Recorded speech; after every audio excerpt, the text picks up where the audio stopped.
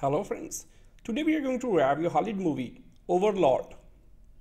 I'm trying to imagine what it might be like if I were a budding 14-year-old horror fan sneaking into the totally adequate World War II set monster movie, Overlord. So this high-concept historical thriller, good guy American soldier versus bad guy Nazi super soldiers, delivers just as much cursing and bloodletting as its R ratings seems to promise.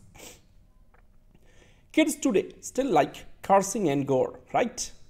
So I hope so, because that's the best Overlord has to offer. Save for some sketchy ideas about the main differences between USA and them, humanity and brutality, assimilation and occupation, yada yada yada. So realistically, Overlord is a simple mechanism to deliver squib packs and swear words, a function that the film's creators accomplish despite their otherwise unremarkable stories, choppy pacing, and general humorlessness. If my nephew were old enough to watch, so let alone sneak into this movie, I had definitely buy him a ticket and then disappear for 2 hours so that he could enjoy himself without his uncle creepy creepy uncle lurking over his shoulder.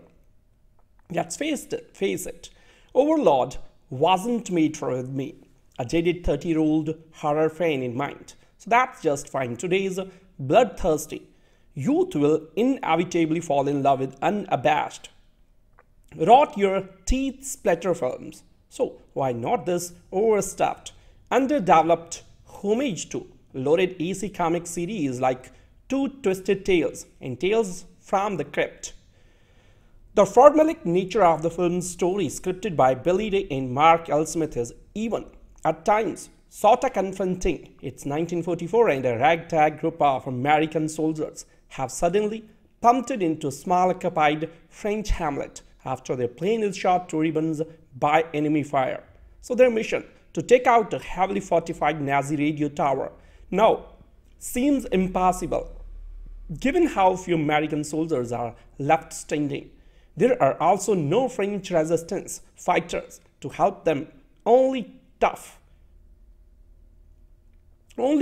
but vulnerable French scavenger Chloe and her young brother Paul. So it's up to US to stop baby-faced Nazi leader Wagner and a legion of goose-stepping baddies, almost all of whom speak the sort of basic German you might hear in the Wolfenstein video games, stuff like Achtung and Luftwaffe.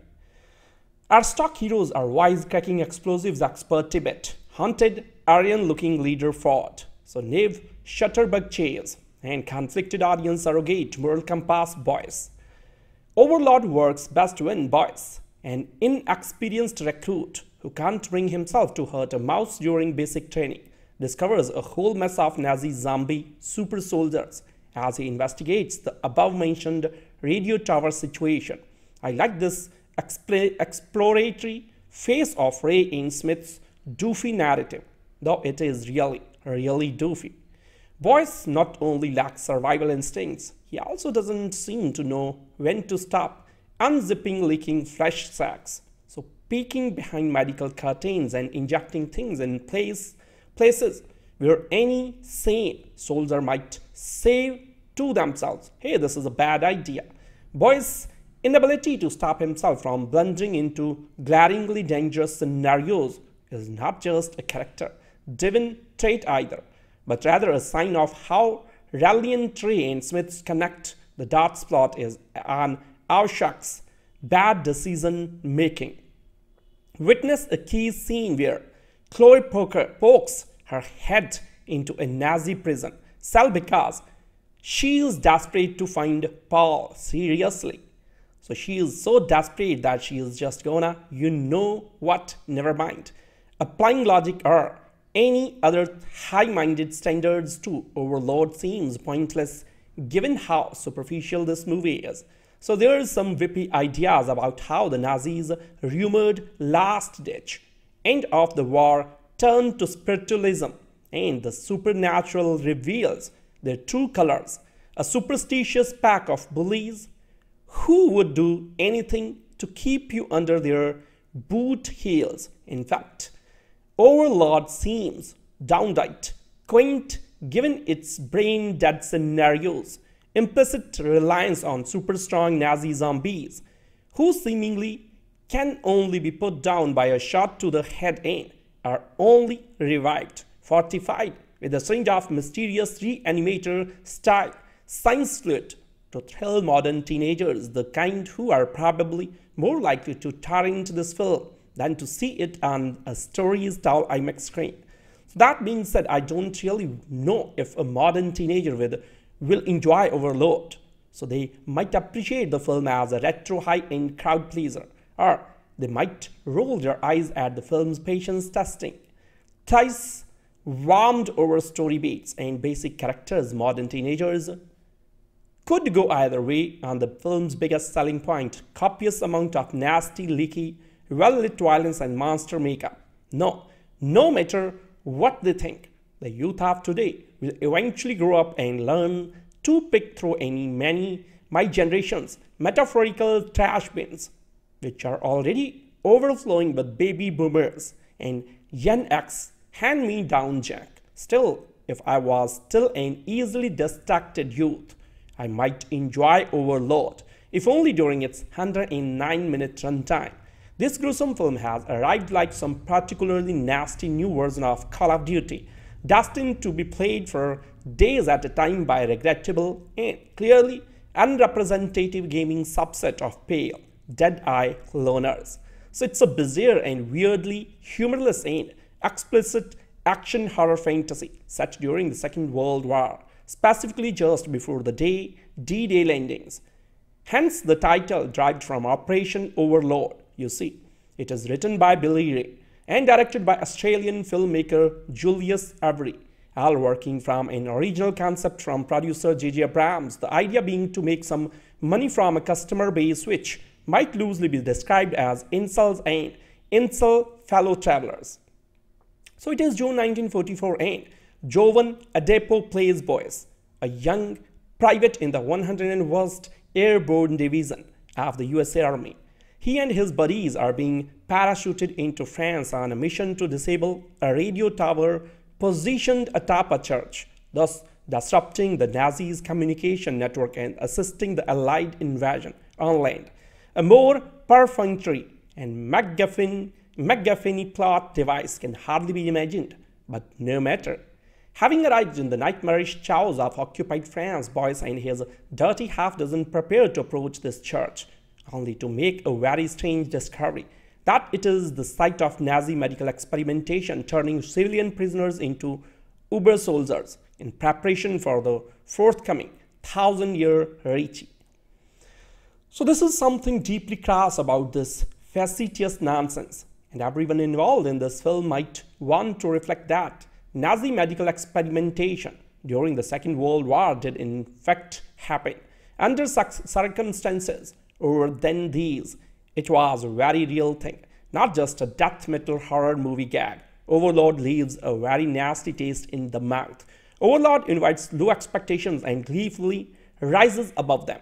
Yes, this is a B movie produced with studio resources about American soldiers battling Nazi zombies in World War II. But despite some underdeveloped characters and obvious B-movie tropes, Overlord goes beyond the Call of Duty with a riveting story that digs far deeper than this material usually goes for.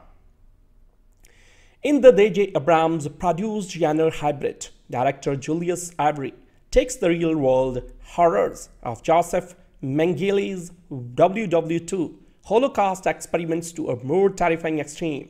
The Nazis have developed a special serum to reanimate their dead, either by picking up deceased troopers off the side of the road or simply kidnapping and murdering the locals. The SS has weaponized the villagers of an occupied town. So this queasy premise sets the stage for a special kind of payoff as a black man flips the script on these sadistic sociopaths. Final solution with a much better one. So Avery's movie is a strange genre brio, merging the framework of a war movie with horror and intense action. The result plays like a mashup of Dead Snow, Universal Soldier, and the video game series Wolfenstein. So it's now accelerating right through the tumultuous life of a WW2 soldier, amplified by its boisterous sound design and grounded by intimate personal performances by Jovan Adepo and Wyatt Russell. So the movie's gorgeous imagery show the considerable talents of the movie's two credited cinematographers, Laurie Rose and Fabian Wagner, so who capture the scope of a mission into enemy territory with a realistic edge and no shortage of visual effects. So the result merges the harshness, visceral qualities of wartime with the scope of the battlefield, dropped behind enemy lines mere hours before the Allied forces storm the beaches of Normandy. Boyce and his corporal have one mission in mind: destroy the German transmitter atop a fortified church in France so American planes can supply air support to the invasion. Nazi scum have been rapidly spreading their control over Europe like a sickness, conquering one nation at a time with world domination in sight. On June 6, 1944, Hitler's treacherous trek across the globe is about to be terminated. At least that was the plan until the soldiers see what's lurking underneath this holy sanctuary. So one of the most striking moments arrives after Boyce's plane is shot down and he parachutes into the ocean. Bound by loose cords and trapped at the bottom of the sea, the terrified combatant cuts himself free and floats to the surface, only to wind up, entombed within a blanket of nylon, gasping for air.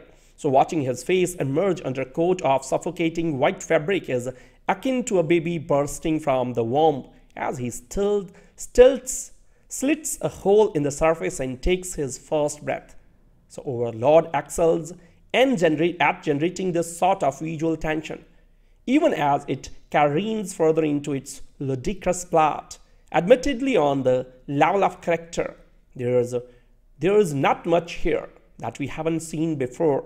Boyce falls into the familiar archetype of a morally sound newcomer to this harsh, war-torn environment. The corporal is the jaded veteran unafraid to get his hands dirty, but commits questionable acts in the name of military orders. So they are not the most developed action heroes, but Overlord at least gives them a more developed context. So as a black soldier in WW2, Boyce's unique placement in the scanner is left refreshingly acknowledged. So the movie is taking enough liberties already. So the historical fiction that ignores America's history of segregated troops isn't much of an issue. The story juggles a surprising degree of sophistication with playful scares and tense ultraviolence. Screenwriters Billy Ray and Mark L. Smith push for deeper questions throughout, chief among them. So what separates the Allied forces from their enemies when the only way to beat the Nazis is to sink to their level? When the corporal tortures a captured SS soldier, Willis, for information, nearly beating the man to death, Boyce stands by and begs his superior officer to stop. The violence is disturbing to the point that it flips its moral compass and play to provocating effect. So a subliminal commentary on the science of human behavior through a supernatural lens.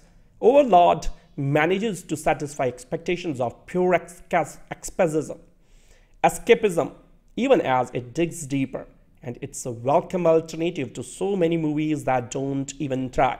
The director Julius Avery's Overlord begins with a spectacular parachute drop amid a firestorm of vomiting soldiers, burning airplanes and flying body parts, and it ends with an equally spectacular pandemonium of exploding Nazis, geysers of blood, and assorted creative impalements.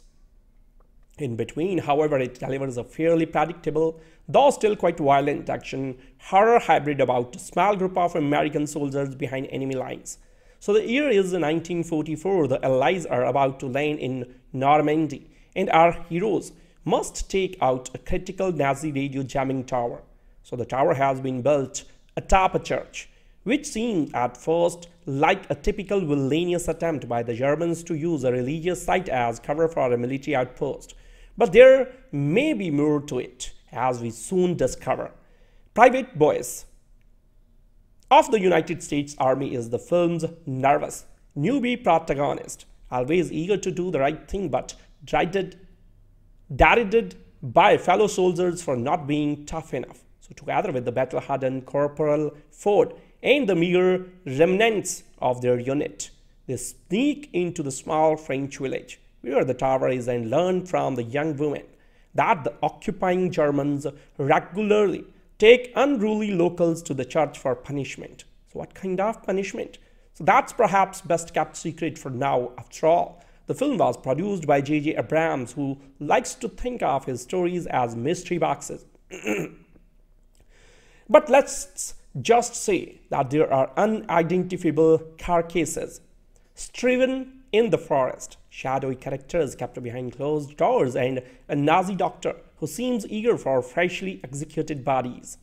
The kind of merging a World War II adventure with supernatural elements in is certainly nothing new. Examples abound from Raiders of the Lost Ark to The Keep to the zombie thriller Dead Snow. At times, Overlord recalls these movies, and it all seems to be aware that its ostensibly twisty premise is actually fairly predictable. The film doesn't try to surprise us with narrative revelations so much as it tries to jolt us with gore.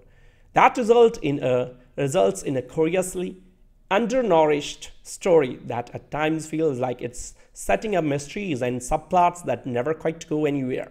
Nevertheless, as seen in the film's terrifying opening and its gruesome climax, Avery deftly orchestrates some gracefully intense set pieces. He delivers on the thrills even if the story leaves something to be desired.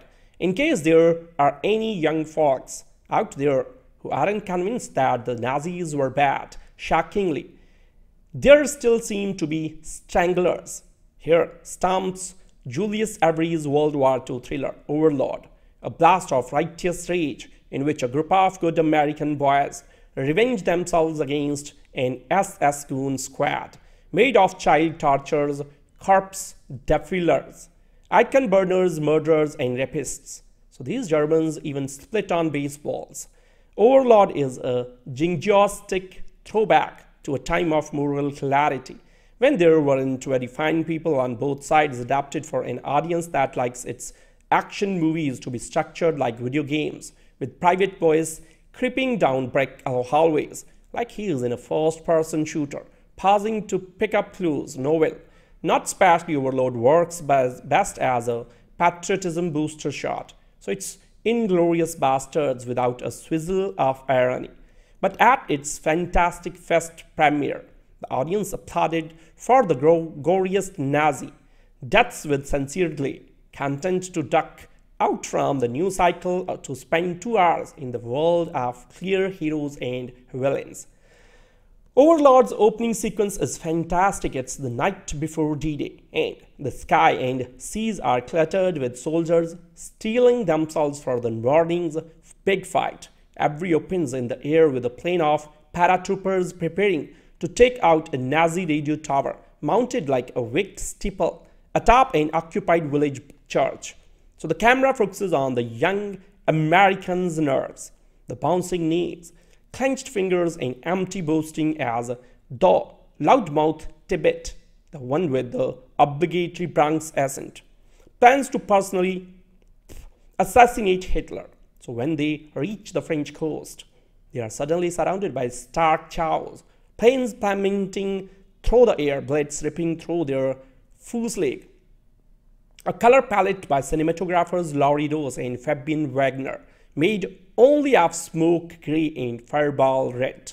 So Private Boyce, the film's conscience, a silent and terrified. He almost failed out of boot camp because he was too timid to kill a mouse. Literally, he captured one that liked to leave toppings in their tent and chose to set it free, for which Tibet mocks him mercilessly. Meanwhile, taciturn new additional Corporal Ford, an explosives expert, limits himself to Mako platitudes like, You keep worrying about dead bodies, you are going to be one. And the even simpler to needle point. Friends die when their commander commands. We have to be just as rotten as they are. There is a sense that screenwriters Billy and Mark Hal Smith intends to use Ford's violent tactics to test how far audiences will support a good guy character who willingly uses torture. So there's even a shot of a German prisoner strung up and hooded like an image from Abu Ghraib. But the Nazis are so cartoonishly evil that there is never a debate. These bland, big cheekboned fiends must be stopped by any means necessary.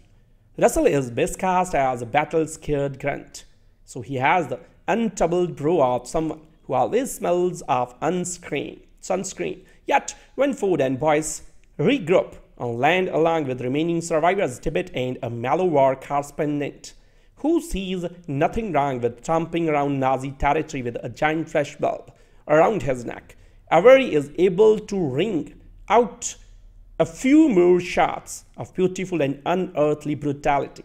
Dead men dangling from trees, the bobbing parachutes that look like jellyfish, and a beat later inside the house of an orphaned French freedom fighter named Chloe. Moody hallways where she and her surviving family members have a habit of silently tiptoeing behind the Americans for a jump scare boo. So Avery has a whatever works enthusiasm for all types of shock tactics, from brass knuckles torture to body horror shivers, with exposed spines and man-made amniotics sacs. So even before the introduction of a sadistic doctor who speaks as calmly as if he were ordering a mug of tea, Overlord plays free and loose with World War II history, including its vision of a colorblind American army, a fallacy with the worldwide trade-off of bumping up the empathetic and grounded Jovan Adepo to a lead role after his strong supporting turn as Denzel Washington's embittered son in Fences. So Overlord is produced by J.J. Abrams, who likes to make films with twists that are never quite as surprising as he thinks. Even at its most suspenseful, when Jed Cazale's shallow score stabs at the eardrums, Overlord feels familiar, a collage of cinematic nightmares checking off its influences, a woman wielding a flamethrower, like Ripley in Aliens, a cruel SS officer who grins like a Batman villain, and enough of a Castle Wolfenstein video game vibe that its fans may find themselves reaching for the controls out of habit. Perhaps Overlord is for them, the gamer great trolls who mistakenly think white supremacy is a lark. If it feels a few away from buying tiki torches, it deserves a Nobel Peace Prize. Otherwise, it's a junk food patriotism, but there is a grumbling hunger for it. For some people, labeling a film as a B-movie is a crushing bit of condescension, but for others, it's high praise and an implicit recommendation. Between directing blockbusters like Star Trek and Star Wars The Force Awakens, J.J. Abrams has spent the last few years eagerly embracing the later point of view, producing outright B-movies through his company, Bad Robot.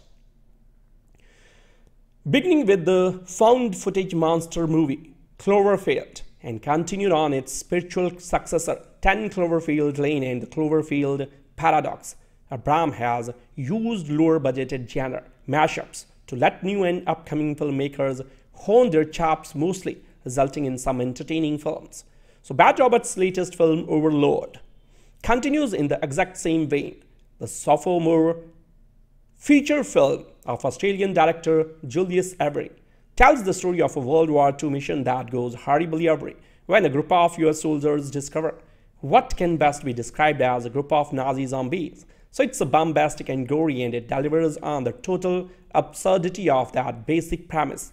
But it's actually an impressively polished film, filled with standout visual sequences and some quality performances that turn the film into something much more than the sum of its parts. So it's big, nerve-wracking, and utterly ridiculous at times, but it is a lot of fun along the way. The film follows a squad of soldiers sent into Nazi-occupied France just hours before D-Day. So their mission is to blow up a key transmitter so German forces can't radio in a warning about the big attack. But before the squad's plane reaches their drop point, it's strapped with enemy fire. So most of the soldiers are killed, and the fewer who survive set out to accomplish the mission on their own. Among them is Boyce, a fresh-faced soldier who has yet to truly grapple with the consequences of war. Ford, a grizzled veteran who's willing to do whatever is necessary to complete the mission, and Tibbet, a seen it all smart ass with a quip ready for every occasion. They are familiar archetypes, and as the first half of the film unfurls, it's a pretty standard issue war movie. With the help of rebellious French native Chloe, the paratroopers make it to the city that houses the transmitter, where they hide from the nefarious Nazi officer Wagner. But things go awry as the GIs discover that the church is the home base for something much sinister than a radio transmitter, and they are the only ones who can stop it before the Normandy invasion. That plot summary glosses over a significant chunk of Overlord's story in deference to the J.J. Abrams mystery box, but going in blind is undoubtedly the best way to enjoy this movie. Nothing Overlord does is particularly novel. The WW2 sequences, the character banter, the moral questions, the horror of its second half, but it excels in sheer visceral executions. Overlord is an impressive directorial statement from a confident filmmaker who can handle dynamic action sequences and ratchet up tension like an action and horror veteran. The harrowing opening sequence set the tone, with Boyce and the rest of his squad desperate to parachute out of their plane, even as it's ripped to pieces around them. The inspiration is obviously the gut-wrenching opening out of Steven Spielberg's Saving Private Ryan, but Avery amps up the story with the sensibilities of a modern video game. The message is clear. Yes, this ride is going to be over the top, but we are still going to take it extremely seriously. And for the rest of its runtime, that's exactly what Overlord does. The script by Billy Ray and Mark L. Smith is efficient and solid, giving most of the characters their own moments and adding plenty of colorful exchanges. It calls to mind the stronger work of writer-director Shane Black, and Overlord providing a much better template for a good genre-infused men on a mission tale than Black did in his recent take on The Predator. Magaro's Tibbet is the strongest example, popping off the screen with constant one-liners and digs at his fellow soldiers. Russell dials down the off-sucks charm he's shown in previous roles, instead echoing the world weariness his father demonstrated in John Carpenter's The Thing. Oliver demonstrates strength and resilience, though ultimately her character is more of a prop to create tension for others in some extraordinary, tired and regressive ways, rather than someone with her own agency and destiny. But this is Jovan Adepo's film, and his character Boyce represents some of the best aspects of the movie. But disentangling the film from the current political and cultural climate, Overlord is a shocking, thrilling B-movie, right, that works on its own level. It's worth mentioning that while it is most definitely not a Cloverfield film, as was once assumed, it almost certainly could have been.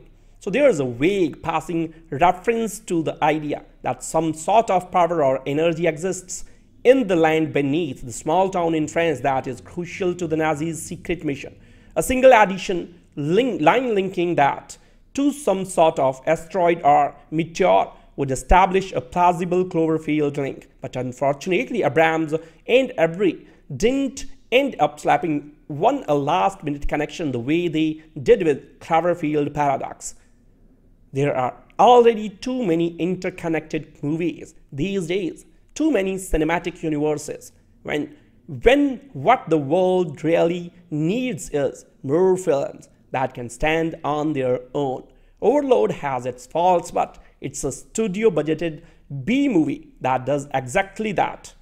I'm trying to imagine what it might be like if I were a budding 14-year-old horror fan sneaking into the totally adequate World War II set monster movie, Overlord.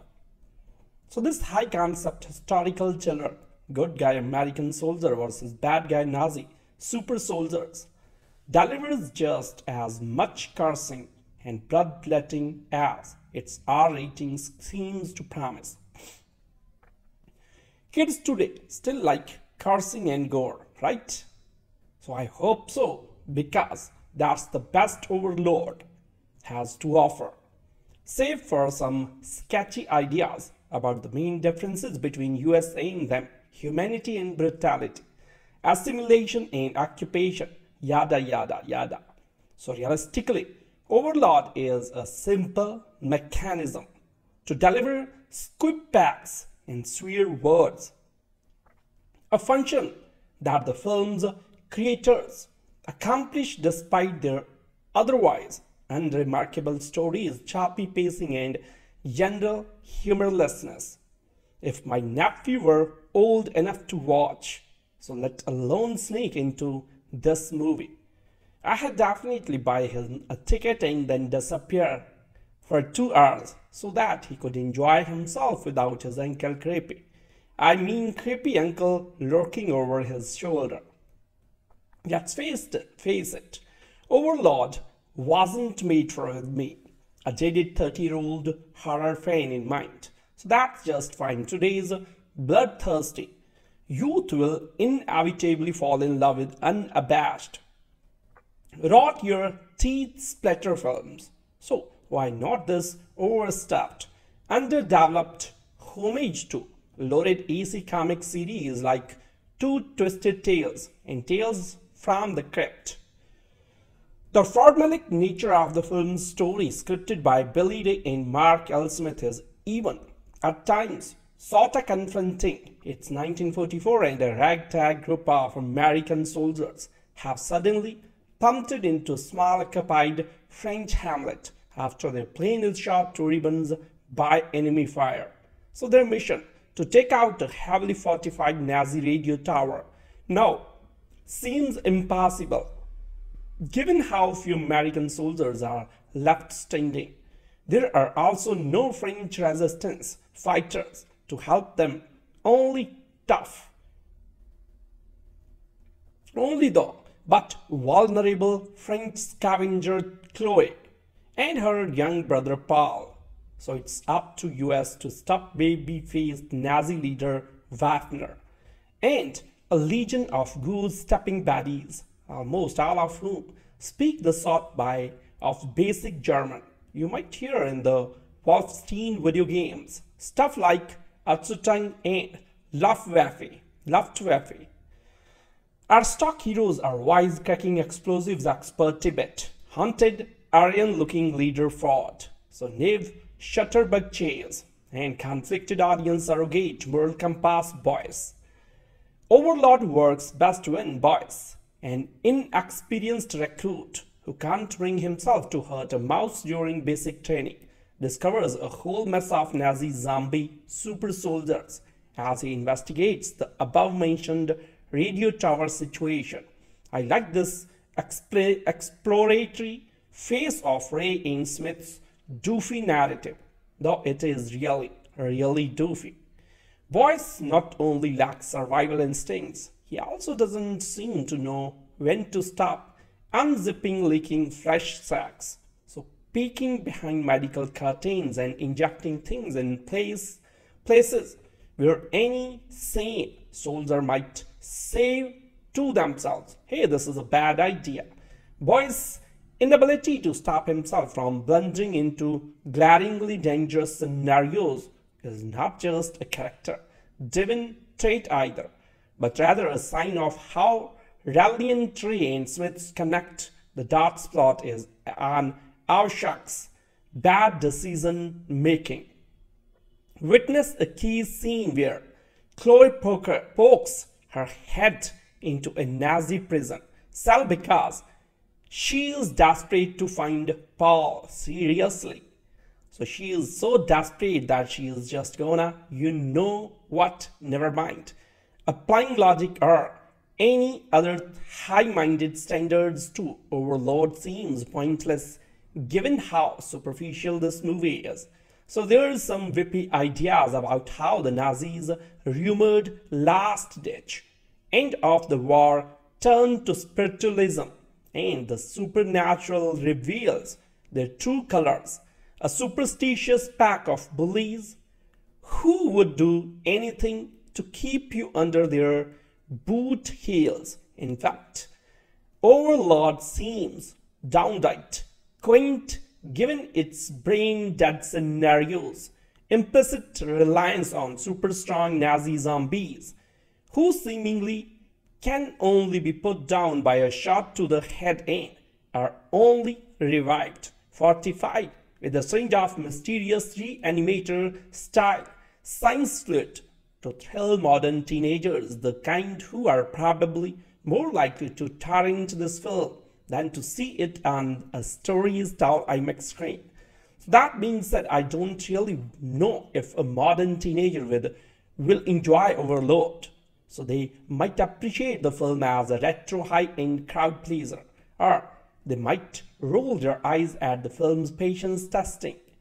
Thrice warmed over story beats and basic characters, modern teenagers could go either way on the film's biggest selling point, copious amount of nasty, leaky, well-lit violence and monster makeup.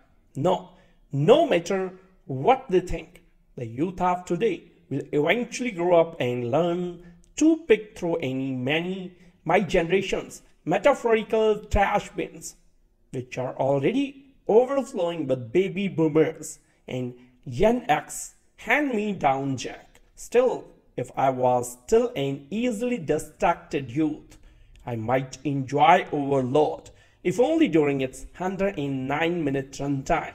This gruesome film has arrived like some particularly nasty new version of Call of Duty, destined to be played for days at a time by a regrettable and clearly unrepresentative gaming subset of pale, dead-eye loners. So it's a bizarre and weirdly humorless and explicit action horror fantasy set during the Second World War, specifically just before the D-Day landings. Hence the title derived from Operation Overlord. You see, it is written by Billy Ray and directed by Australian filmmaker Julius Avery, all working from an original concept from producer J.J. Abrams, the idea being to make some money from a customer base which might loosely be described as incels and incel fellow travelers. So it is June 1944 and Jovan Adepo plays Boyce, a young private in the 101st Airborne Division of the US Army. He and his buddies are being parachuted into France on a mission to disable a radio tower positioned atop a church, thus disrupting the Nazis' communication network and assisting the Allied invasion on land. A more perfunctory and MacGuffin plot device can hardly be imagined, but no matter. Having arrived in the nightmarish chaos of occupied France, Boyce and his dirty half-dozen prepare to approach this church, only to make a very strange discovery that it is the site of Nazi medical experimentation, turning civilian prisoners into Uber soldiers in preparation for the forthcoming 1,000-year Reich. So this is something deeply crass about this facetious nonsense, and everyone involved in this film might want to reflect that Nazi medical experimentation during the Second World War did in fact happen under circumstances other than these. It was a very real thing, not just a death metal horror movie gag. Overlord leaves a very nasty taste in the mouth. Overlord invites low expectations and gleefully rises above them. Yes, this is a B-movie produced with studio resources about American soldiers battling Nazi zombies in World War II.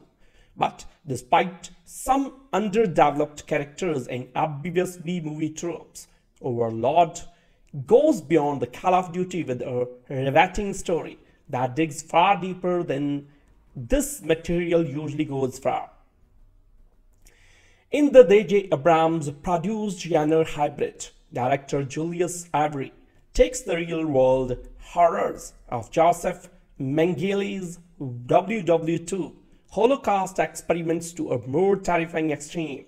The Nazis have developed a special serum to reanimate their dead, either by picking up deceased troopers off the side of the road or simply kidnapping and murdering the locals. The SS has weaponized the villagers of an occupied town. So this crazy premise sets the stage for a special kind of payoff as a black man flips the script on these sadistic sociopaths. Final solution with a much better one.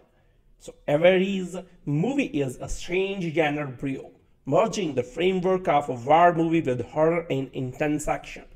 The result plays like a mashup of Dead Snow, Universal Soldier, and the video game series Wolfenstein.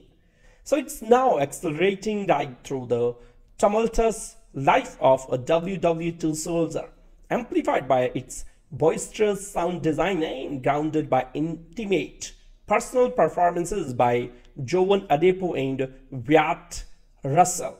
So the movie's gorgeous imagery show the considerable talents of the movie's two credited cinematographers, Laurie Rose and Fabian Wagner, so who capture the scope of a mission into enemy territory with a realistic edge and no shortage of visual effects. So the result merges the harshness, visceral qualities of wartime with the scope of the battlefield, dropped behind enemy lines mere hours before the Allied forces storm the beaches of Normandy. Boyce and his corporal have one mission in mind: destroy the German transmitter atop a fortified church in France so American planes can supply air support to the invasion.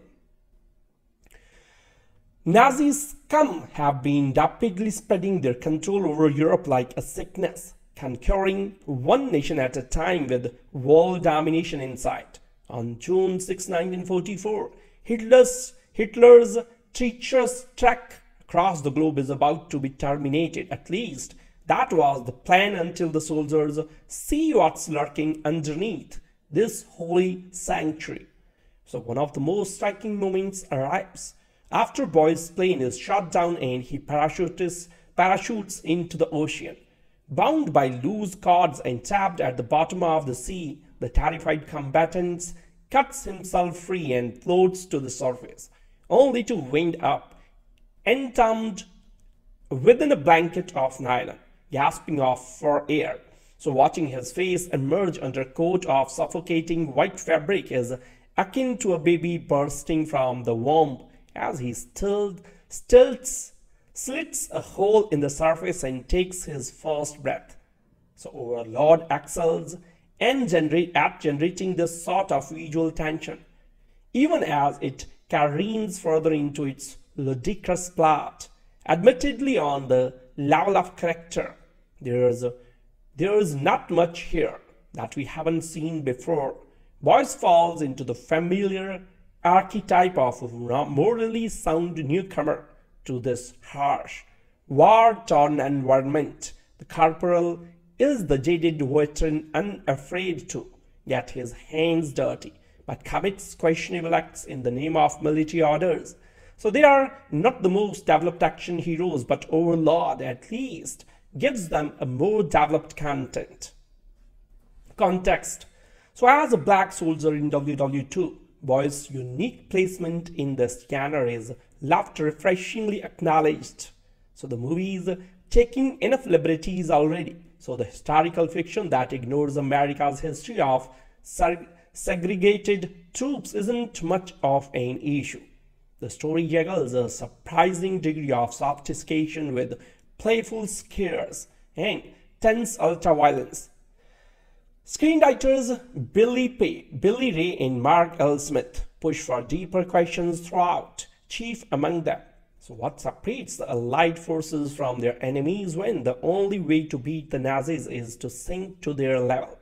When the corporal tortures a captured SS soldier, Willis, for information, nearly beating the man to death, Boy stands by and begs his superior officer to stop. The violence is disturbing to the point that it flips its moral compass and play to provocating effect. So a subliminal commentary on the science of human behavior through a supernatural lens. Overlord manages to satisfy expectations of pure escapism, even as it digs deeper. And it's a welcome alternative to so many movies that don't even try. The director Julius Avery's Overlord begins with the spectacular parachute drop amid a firestorm of vomiting soldiers, burning airplanes and flying body parts, and it ends with an equally spectacular pandemonium of exploding Nazis, geysers of blood and assorted creative impalements. In between, however, it delivers a fairly predictable, though still quite violent action horror hybrid about a small group of American soldiers behind enemy lines. So the year is 1944. The Allies are about to land in Normandy, and our heroes must take out a critical Nazi radio jamming tower. So the tower has been built atop a church, which seemed at first like a typical villainous attempt by the Germans to use a religious site as cover for a military outpost. But there may be more to it, as we soon discover. Private Boyce of the United States Army is the film's nervous, newbie protagonist, always eager to do the right thing but derided by fellow soldiers for not being tough enough. So together with the battle-hardened Corporal Ford and the mere remnants of their unit, they sneak into the small French village where the tower is and learn from the young woman that the occupying Germans regularly take unruly locals to the church for punishment. So what kind of punishment? So that's perhaps best kept secret for now. After all, the film was produced by J.J. Abrams, who likes to think of his stories as mystery boxes. But let's just say that there are unidentifiable carcasses striven in the forest, shadowy characters kept behind closed doors, and a Nazi doctor who seems eager for freshly executed bodies.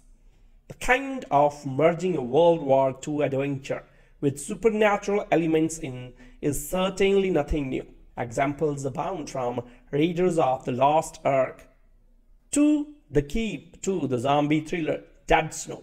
At times, Overlord recalls these movies, and it all seems to be aware that its ostensibly twisty premise is actually fairly predictable. The film doesn't try to surprise us with narrative revelations so much as it tries to jolt us with gore.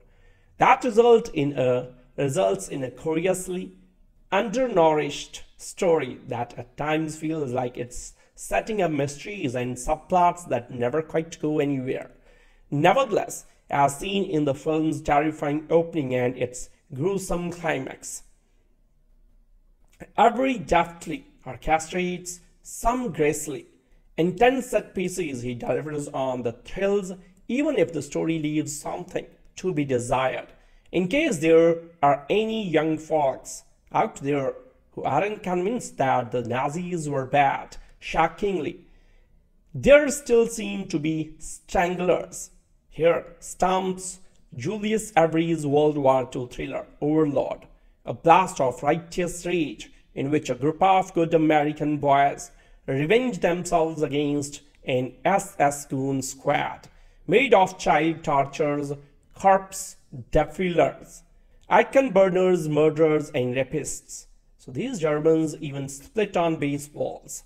Overlord is a jingoistic throwback to a time of moral clarity, when there weren't very fine people on both sides, adapted for an audience that likes its action movies to be structured like video games with private voice creeping down brick hallways like he is in a first-person shooter, pausing to pick up clues. Novel, not sparsely Overlord works best as a patriotism booster shot. So it's Inglorious Bastards without a swizzle of irony. But at its fantastic fest premiere, the audience applauded for the goriest Nazi deaths with sincere glee, content to duck out from the news cycle to spend 2 hours in the world of clear heroes and villains. Overlord's opening sequence is fantastic. It's the night before D-Day, and the sky and seas are cluttered with soldiers steeling themselves for the morning's big fight. Every opens in the air with a plane of paratroopers preparing to take out a Nazi radio tower mounted like a wick steeple atop an occupied village church. So the camera focuses on the young American's nerves, the bouncing knees, clenched fingers, and empty boasting as the loudmouth Tibet, the one with the obligatory Bronx accent, plans to personally assassinate Hitler.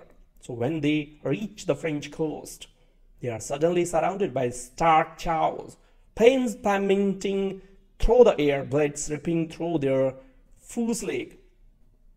A color palette by cinematographers Laurie Dose and Fabian Wagner, made only of smoke gray and fireball red.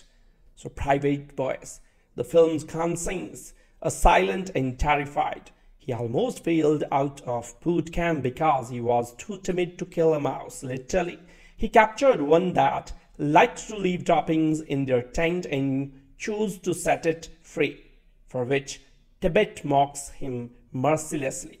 Meanwhile, Taki turned a new additional Corporal Ford, an explosives expert, limits himself to Mako platitudes like, "You keep worrying about dead bodies, you are going to be one," and the even simpler to needle point, "Friends die when their commander commands.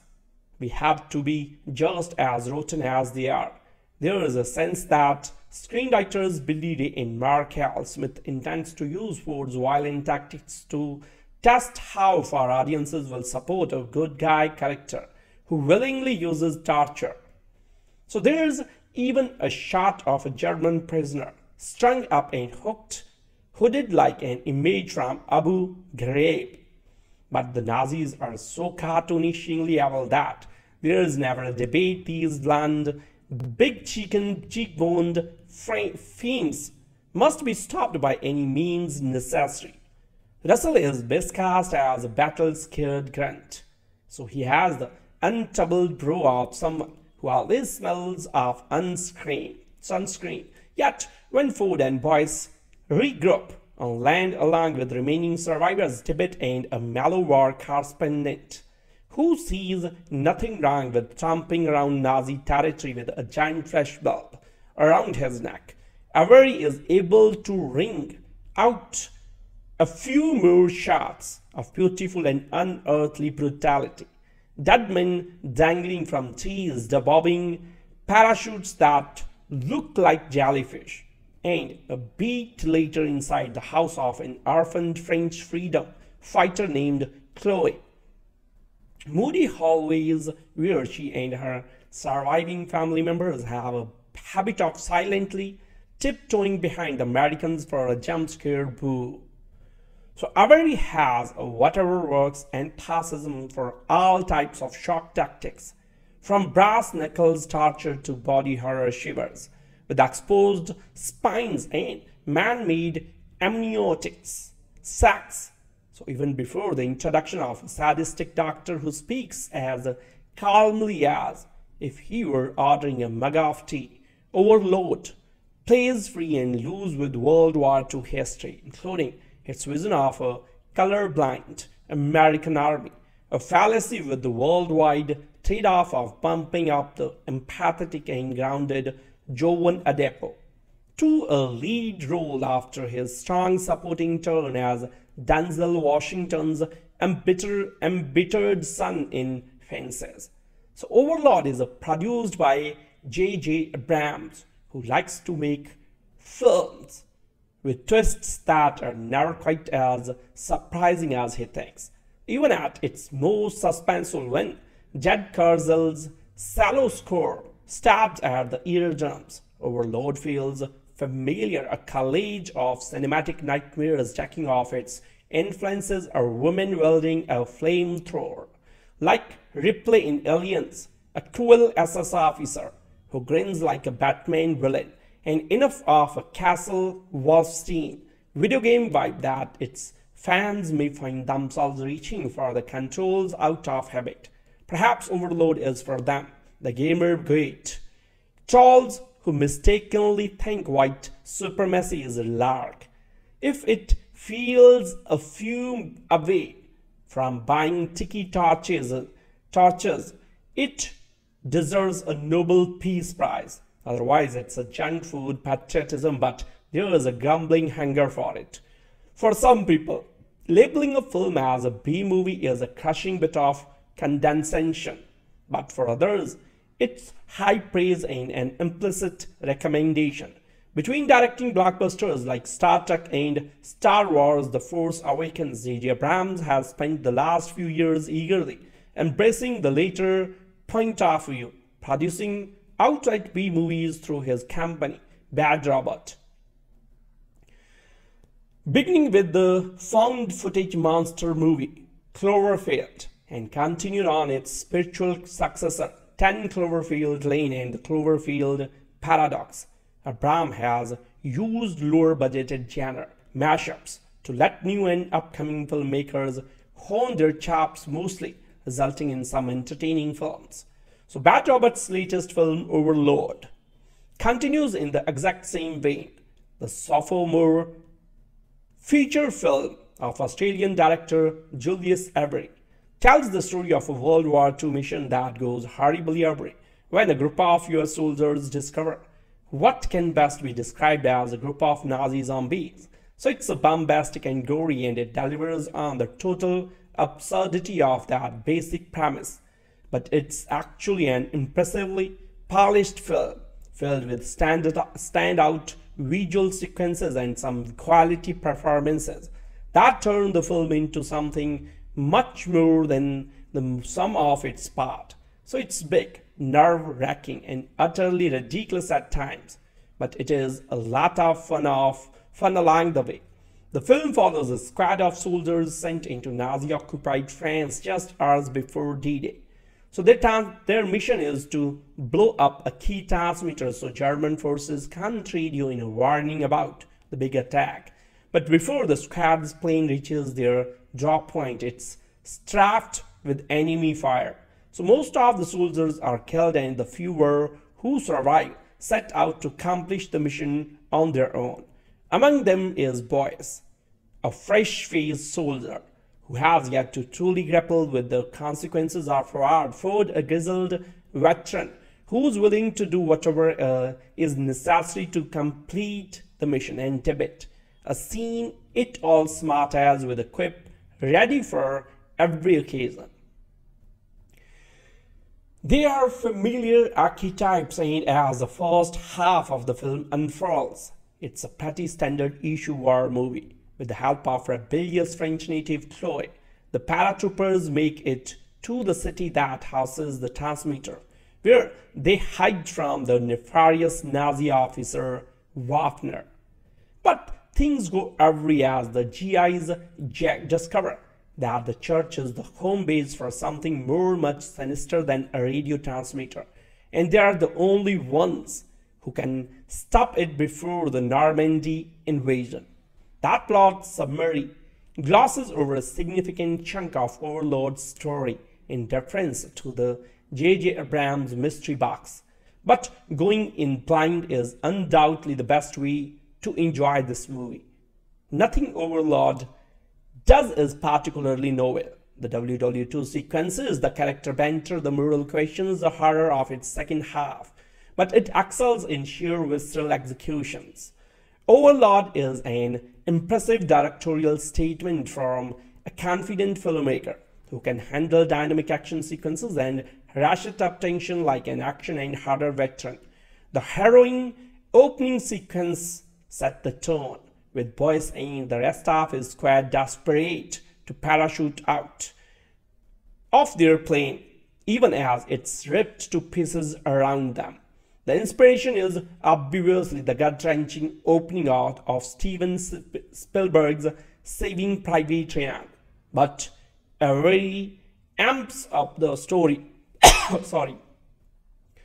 with the sensibilities of a modern video game. The message is clear. Yes, this ride is going to be over the top, but we are still going to take it extremely seriously.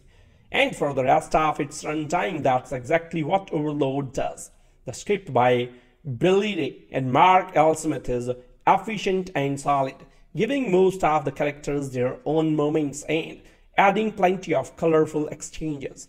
It calls to mind the stronger work of writer-director Shane Black, and Overlord providing a much better template for a good genre-infused men on a mission tale than Black did in his recent take on The Predator. Magaro's debut is the strongest example, popping off the screen with constant one-liners and digs at his fellow soldiers. Russell dials down the off-sucks charm he has shown in previous roles, instead echoing the world weariness his father demonstrated in John Carpenter's The Thing. Oliver demonstrates strength and resilience, though ultimately her character is more of a prop to create tension for others in some extraordinary, tired and aggressive ways, rather than someone with her own agency and destiny. But this is Jovan Adepo's film, and his character voice represents some of the best aspects of the movie. But disentangling the film from the current political and cultural climate, Overlord is a shocking, thrilling B-movie, right? That works on its own level. It's worth mentioning that while it is most definitely not a Cloverfield film, as was once assumed, it almost certainly could have been. So there is a vague passing reference to the idea that some sort of power or energy exists in the land beneath the small town in France that is crucial to the Nazis' secret mission.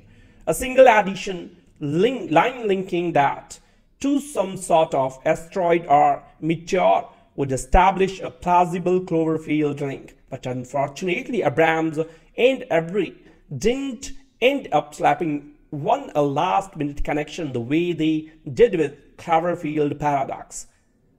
There are already too many interconnected movies these days, too many cinematic universes, when what the world really needs is more films that can stand on their own. Overlord has its faults, but it's a studio-budgeted B-movie that does exactly that. I'm trying to imagine what it might be like if I were a budding 14-year-old horror fan sneaking into the totally adequate World War II set monster movie, Overlord. So this high-concept historical thriller, good guy American soldier versus bad guy Nazi super soldiers, delivers just as much cursing and bloodletting as its R ratings seems to promise. Kids today still like cursing and gore, right? So I hope so, because that's the best Overlord has to offer. Save for some sketchy ideas about the main differences between US and them, humanity and brutality, assimilation and occupation, yada yada yada.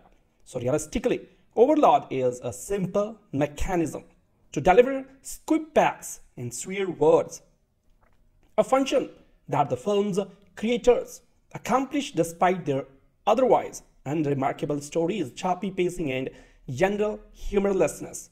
If my nephew were old enough to watch, so let alone sneak into this movie, I had definitely buy him a ticket and then disappear for 2 hours so that he could enjoy himself without his uncle creepy uncle lurking over his shoulder.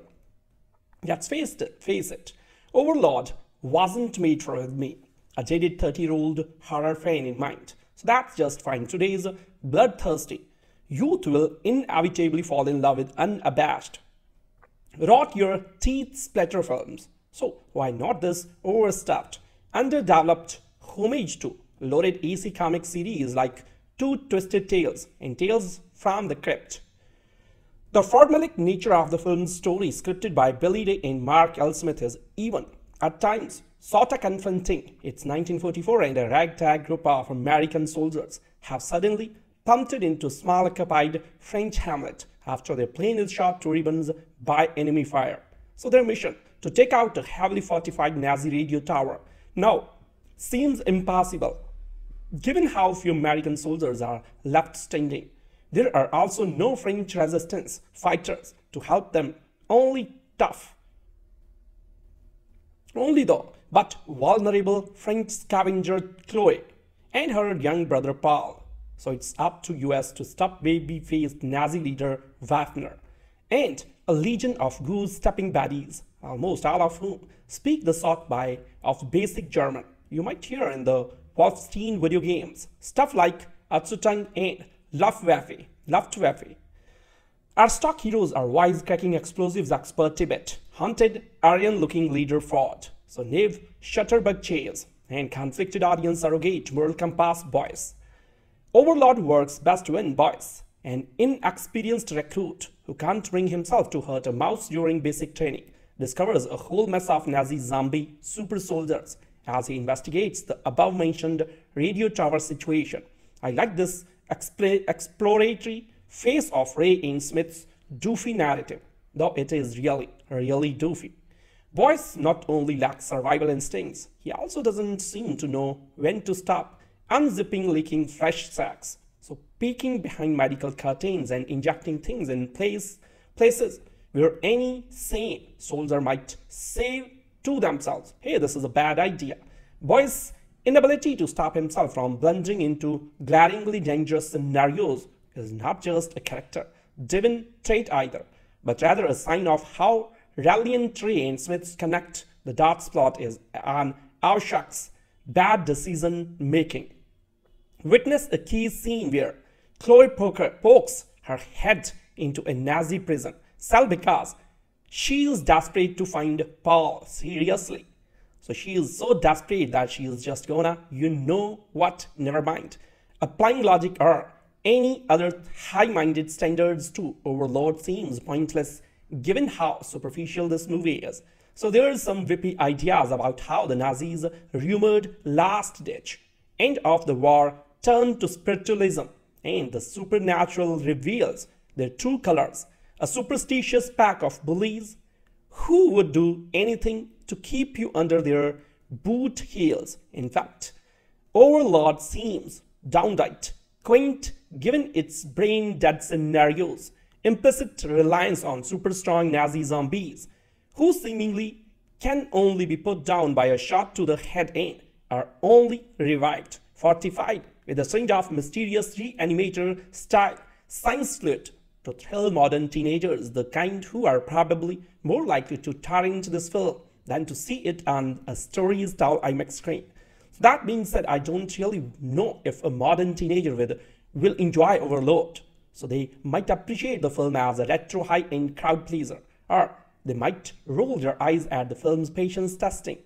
Thrice warmed over story beats and basic characters, modern teenagers could go either way on the film's biggest selling point, copious amount of nasty, leaky, well-lit violence and monster makeup. No matter what they think, the youth of today will eventually grow up and learn to pick through my generation's metaphorical trash bins, which are already overflowing with baby boomers and Gen X hand-me-down junk. Still, if I was still an easily distracted youth, I might enjoy Overlord, if only during its 109-minute runtime.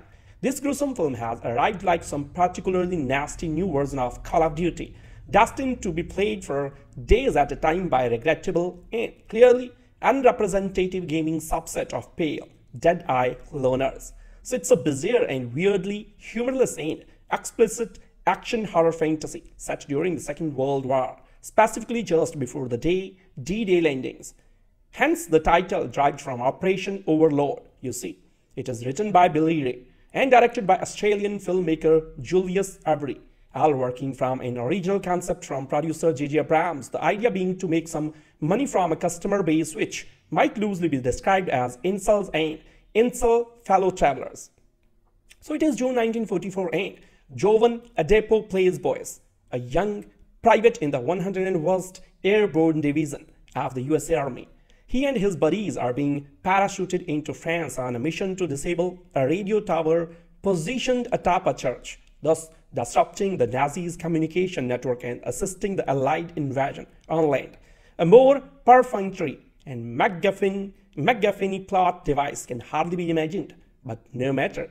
Having arrived in the nightmarish chaos of occupied France, Boyce and his dirty half-dozen prepare to approach this church, only to make a very strange discovery that it is the site of Nazi medical experimentation, turning civilian prisoners into Uber soldiers in preparation for the forthcoming 1,000-year Reich.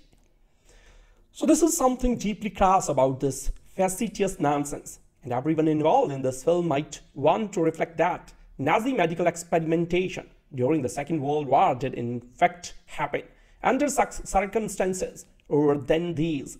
It was a very real thing, not just a death metal horror movie gag. Overlord leaves a very nasty taste in the mouth.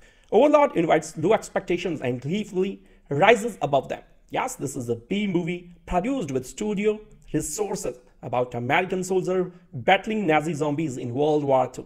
But despite some underdeveloped characters and obvious B-movie tropes, Overlord goes beyond the Call of Duty with a riveting story that digs far deeper than this material usually goes far. In the J.J. Abrams produced genre hybrid, director Julius Avery takes the real-world horrors of Joseph Mengele's WW2 Holocaust experiments to a more terrifying extreme. The Nazis have developed a special serum to reanimate their dead, either by picking up deceased troopers off the side of the road or simply kidnapping and murdering the locals. The SS has weaponized the villagers of an occupied town. So this crazy premise sets the stage for a special kind of payoff as a black man flips the script on these sadistic sociopaths. Final solution with a much better one. So Avery's movie is a strange genre brio, merging the framework of a war movie with horror and intense action.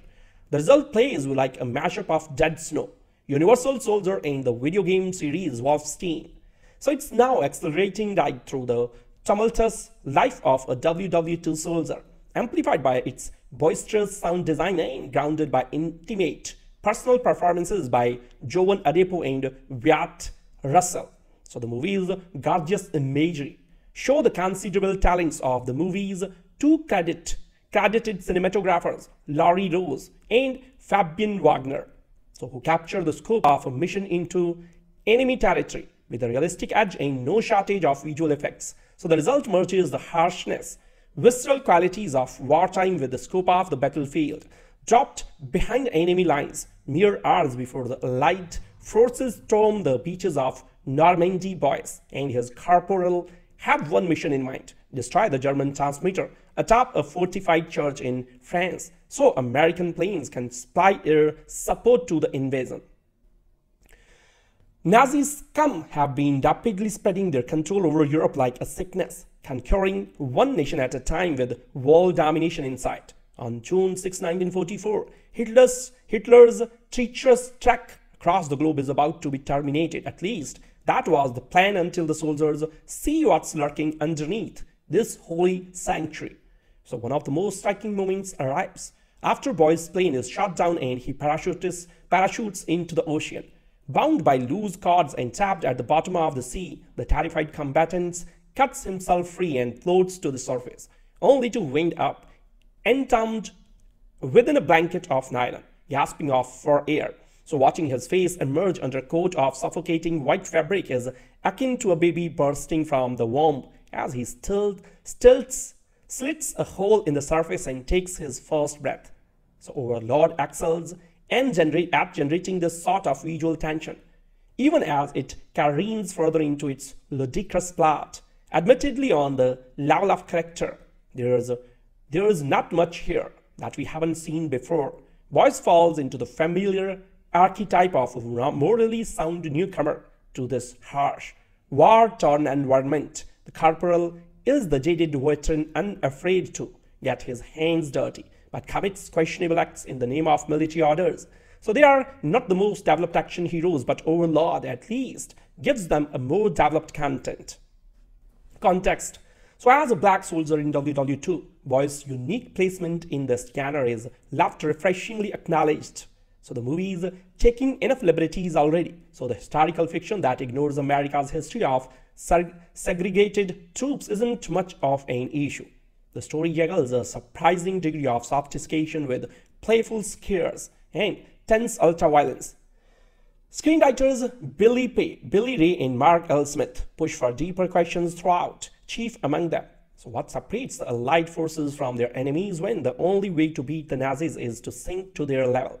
When the corporal tortures a captured SS soldier, Willis, for information, nearly beating the man to death, Boy stands by and begs his superior officer to stop. The violence is disturbing to the point that it flips its moral compass and play to provocating effect. So a subliminal commentary on the science of human behavior through a supernatural lens. Overlord manages to satisfy expectations of pure escapism, even as it digs deeper, and it's a welcome alternative to so many movies that don't even try.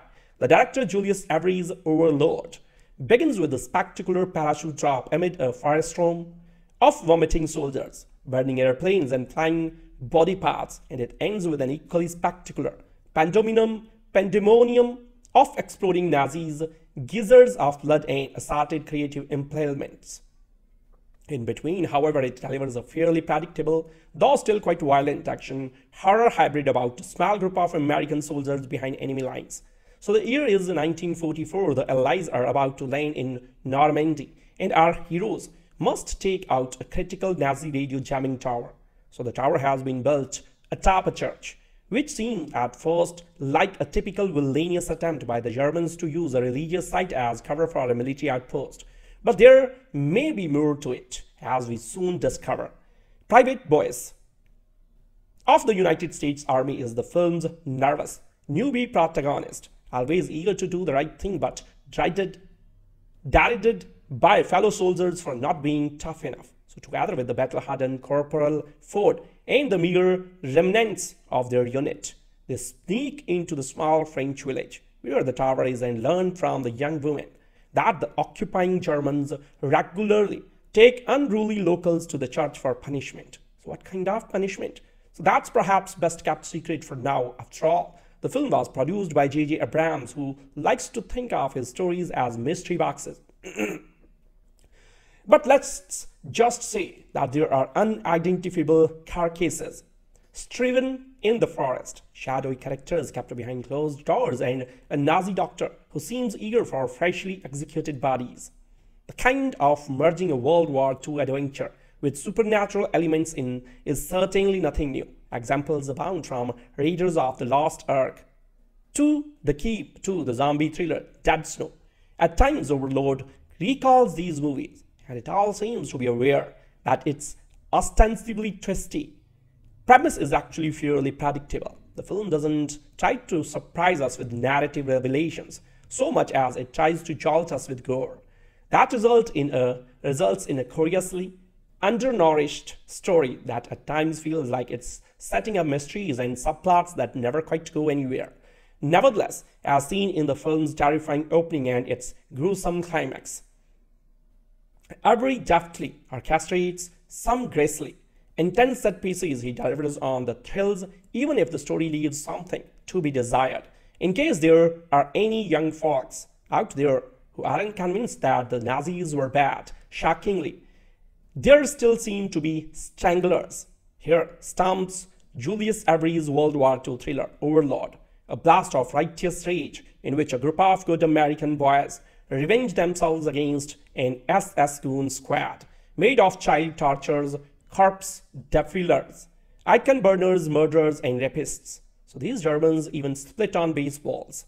Overlord is a jingoistic throwback to a time of moral clarity, when there weren't very fine people on both sides, adapted for an audience that likes its action movies to be structured like video games, with Private Boys creeping down brick hallways like he is in a first-person shooter, pausing to pick up clues. No will. Not especially Overlord works best as a patriotism booster shot, so it's Inglorious Bastards without a swizzle of irony. But at its fantastic fest premiere, the audience applauded for the goriest Nazi deaths with sincere glee, content to duck out from the news cycle or to spend 2 hours in the world of clear heroes and villains. Overlord's opening sequence is fantastic. It's the night before D-Day, and the sky and seas are cluttered with soldiers steeling themselves for the morning's big fight. Avery opens in the air with a plane of paratroopers preparing to take out a Nazi radio tower mounted like a wicked steeple atop an occupied village church. So the camera focuses on the young American's nerves, the bouncing knees, clenched fingers, and empty boasting as the loudmouth Tibet, the one with the obligatory Bronx accent, plans to personally assassinate Hitler. So when they reach the French coast, they are suddenly surrounded by stark chows, planes plummeting through the air, blades ripping through their fuselage. A color palette by cinematographers Laurie Dose and Fabian Wagner, made only of smoke gray and fireball red. So Private Boys, the film's conscience, a silent and terrified. He almost failed out of boot camp because he was too timid to kill a mouse. Literally, he captured one that liked to leave droppings in their tent and chose to set it free, for which Tibet mocks him mercilessly. Meanwhile, taciturn new additional Corporal Ford, an explosives expert, limits himself to Mako platitudes like, "You keep worrying about dead bodies, you are going to be one," and the even simpler to needle point, "Friends die when their commander commands. We have to be just as rotten as they are." There is a sense that screenwriters Billy Ray and Mark L. Smith intends to use Ford's violent tactics to test how far audiences will support a good guy character who willingly uses torture. So there's even a shot of a German prisoner strung up and hooded like an image from Abu Ghraib. But the Nazis are so cartoonishly evil that there is never a debate. These bland, big cheekboned fiends must be stopped by any means necessary. Russell is best cast as a battle-scared grunt, so he has the untroubled brow of someone who always smells of sunscreen. Yet, when Ford and Boyce regroup on land along with remaining survivors, Tibet and a mellow war correspondent who sees nothing wrong with tromping around Nazi territory with a giant flesh bulb around his neck, Avery is able to wring out a few more shots of beautiful and unearthly brutality. Dead men dangling from trees, the bobbing parachutes that look like jellyfish, and a beat later inside the house of an orphaned French freedom fighter named Chloe. Moody hallways where she and her surviving family members have a habit of silently tiptoeing behind Americans for a jump-scare boo. So Avery has a whatever works enthusiasm for all types of shock tactics, from brass knuckles torture to body horror shivers, with exposed spines and man-made amniotics sacs. So even before the introduction of a sadistic doctor who speaks as calmly as if he were ordering a mug of tea, Overlord plays free and loose with World War II history, including its vision of a colorblind American army, a fallacy with the worldwide trade-off of bumping up the empathetic and grounded Jovan Adepo to a lead role after his strong supporting turn as Denzel Washington's embittered son in Fences. So Overlord is produced by J.J. Abrams, who likes to make films with twists that are never quite as surprising as he thinks. Even at its most suspenseful when Jed Kurzel's shallow score stabs at the eardrums, Overlord feels familiar, a collage of cinematic nightmares checking off its influences, a woman wielding a flamethrower, like Ripley in Aliens, a cruel SS officer who grins like a Batman villain, and enough of a Castle Wolfenstein video game vibe that its fans may find themselves reaching for the controls out of habit.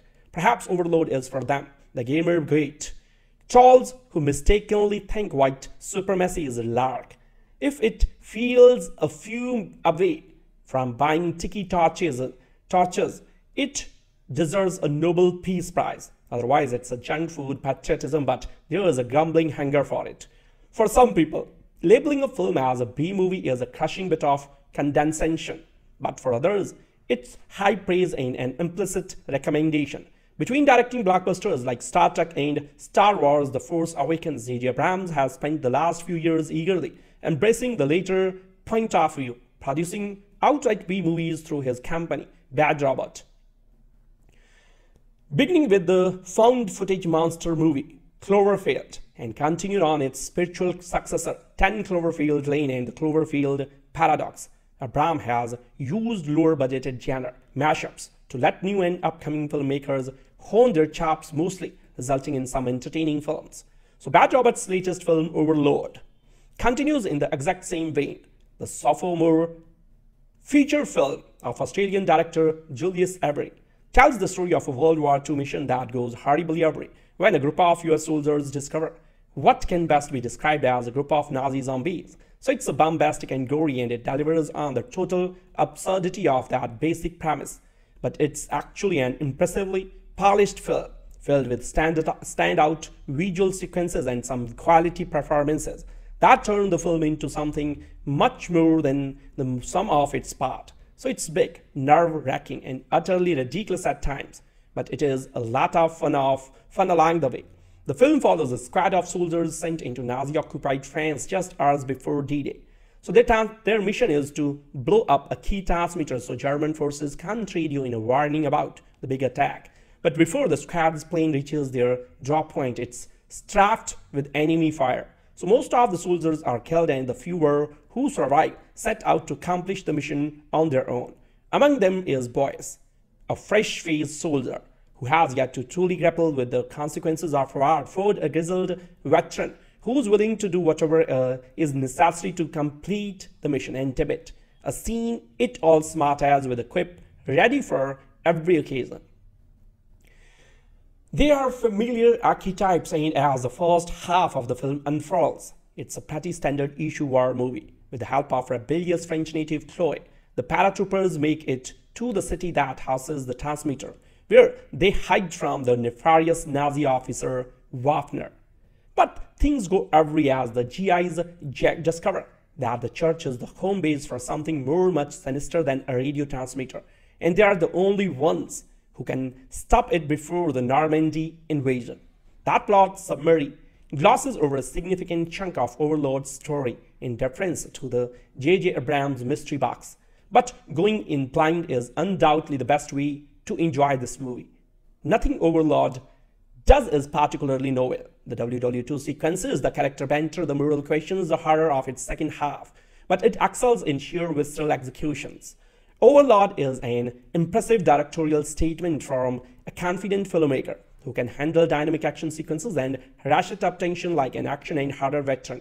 The harrowing opening sequence set the tone, with Boyce and the rest of his squad desperate to parachute out of their plane, even as it's ripped to pieces around them. The inspiration is obviously the gut-wrenching opening out of Steven Spielberg's Saving Private Ryan, but Avery amps up the story with the sensibilities of a modern video game. The message is clear. Yes, this ride is going to be over the top, but we are still going to take it extremely seriously. And for the rest of its runtime, that's exactly what Overlord does. The script by Billy Ray and Mark L. Smith is efficient and solid, giving most of the characters their own moments and adding plenty of colorful exchanges. It calls to mind the stronger work of writer-director Shane Black, and Overlord providing a much better template for a good genre-infused men on a mission tale than Black did in his recent take on The Predator. Magaro's Tibet is the strongest example, popping off the screen with constant one-liners and digs at his fellow soldiers. Russell dials down the off-sucks charm he's shown in previous roles, instead echoing the world weariness his father demonstrated in John Carpenter's The Thing. Oliver demonstrates strength and resilience, though ultimately her character is more of a prop to create tension for others in some extraordinarily tired and regressive ways, rather than someone with her own agency and destiny. But this is Jovan Adepo's film and his character voice represent some of the best aspects of the movie. But disentangling the film from the current political and cultural climate, Overlord is a shocking, thrilling B-movie, right? That works on its own level. It's worth mentioning that while it is most definitely not a Cloverfield film as was once assumed, it almost certainly could have been. So there is a vague passing reference to the idea that some sort of power or energy exists in the land beneath the small town in France that is crucial to the Nazis' secret mission. A single addition line linking that to some sort of asteroid or meteor would establish a plausible Cloverfield link. But unfortunately, Abrams and Avery didn't end up slapping a last-minute connection the way they did with Cloverfield Paradox. There are already too many interconnected movies these days, too many cinematic universes, when what the world really needs is more films that can stand on their own. Overlord has its faults, but it's a studio-budgeted B-movie that does exactly that.